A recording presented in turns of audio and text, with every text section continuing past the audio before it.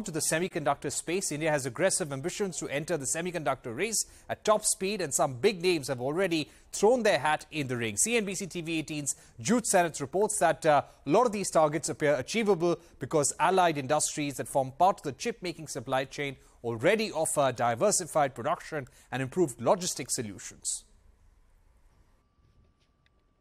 It's a good time to be a chip maker. Demand is universal, and this demand has spiked in the last few years. For 2 years, there has been a shortage in supply from Chinese chip makers, which has added to the urgency in the market, especially because a global shortage has meant hardware and automobile companies have had to look for alternative sources.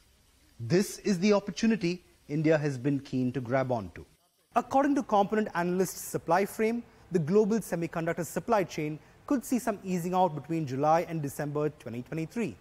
The good news for India is the emergence of a local manufacturing ecosystem thanks to both homegrown chip makers and overseas companies looking to enhance their China Plus One strategies.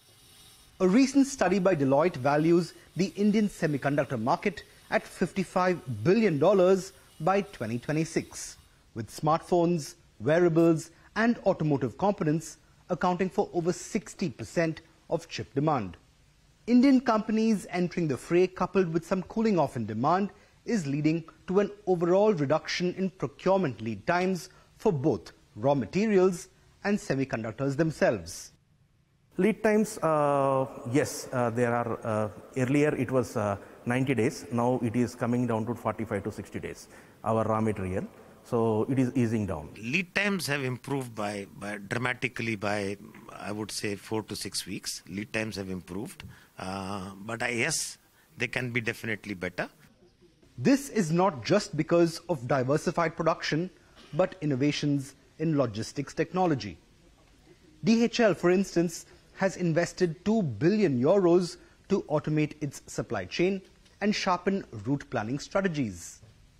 While the company is not commenting on just how far its lead times have reduced, it admits to seeing efficiencies in operations.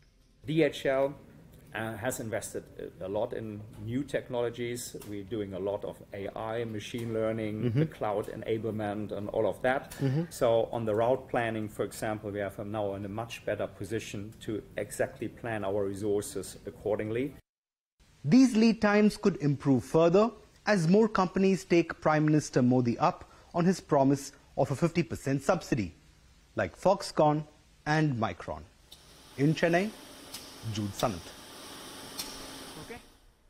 And shifting focus to the aviation